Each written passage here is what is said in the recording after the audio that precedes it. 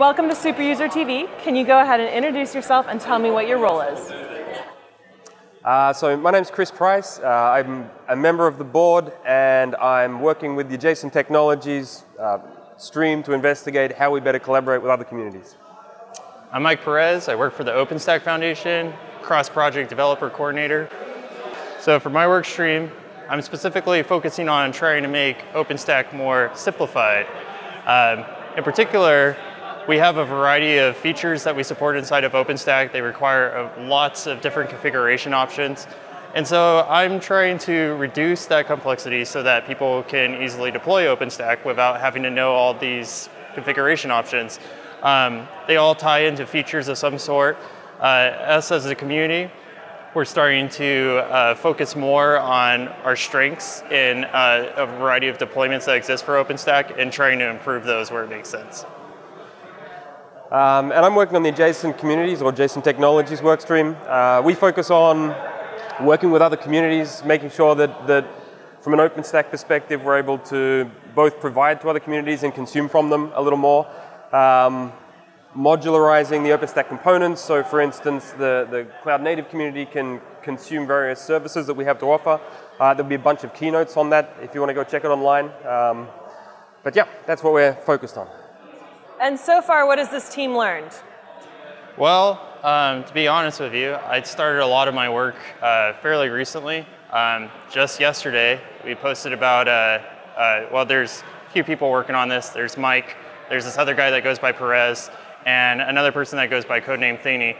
But the three of us, one person, me, have been working on this initiative, and we have posted 18 patches in just one day.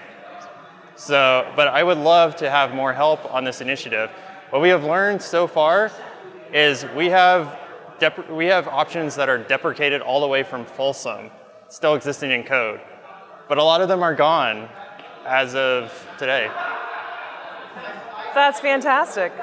What are some of the next steps we can expect coming out of the team of Mike, Perez, and Thingy? Well, I expect in a release that's coming to you, that a lot of these configuration options are going to be gone. I fully expect the community to be focusing, we currently right now have a lot of different initiatives. Some of it ties into these adjacent technologies where we're kind of competing with other people that we're actually working with, where it kind of makes more sense to let those communities develop and be good at what they're at and allow us to focus on what we're good at with infrastructure. Fantastic. And if I want to learn more about this strategic initiative, where can I go? What should I read? Well, you can contact me, Mike Perez. I'm Thaney on IRC, Thaney on Twitter, and I'm also me at Thaney. That's THINGEE, or Mike at openstack.org if you want to help out. But you're pretty much going to see a lot of the work happening, like I said, in the next release. Other than that, get involved in cross-project initiatives. You can ask around on IRC. They'll point you to me eventually, and I would love your help. Okay, so what have we learned so far? We've learned that there's a lot of good capability and feature in the OpenStack community that we can offer to other communities. We've learned that we have some work to do to make it relevant to those communities. So there's investment and there's activity around trying to bring those technologies forwards and make them more consumable. We've also learned that there are a number of communities that we've already engaged with very well, and we're trying to figure out how to better build relationships with those and bring them on board. And we've also, I guess, taken these lessons from experience over the last 6 to 12 months in that we have a number of initiatives at this summit itself which start to address this sort of stuff. Moving forwards, better integration, better cross-community collaboration.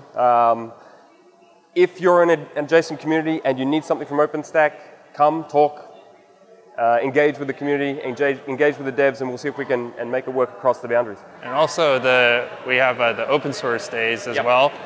You want to talk about that? Yeah, so we have the open source days, which is essentially adjacent communities coming to the OpenStack Foundation, having the ability to run their own day and have their own agenda and communicate and share with the OpenStack community so that they can essentially establish what it is that they're trying to achieve. The OpenStack community can understand it more, and when we're trying to build features and trying to consume from each other, it's a lot easier to understand why we're doing the things that we're doing. Yeah, I think another thing to add on too, as pointed out in the keynote recently, is it's not just about those communities coming in and engaging in our summit, but it's also also important for us to be engaging in their conferences as well, so, which we are doing.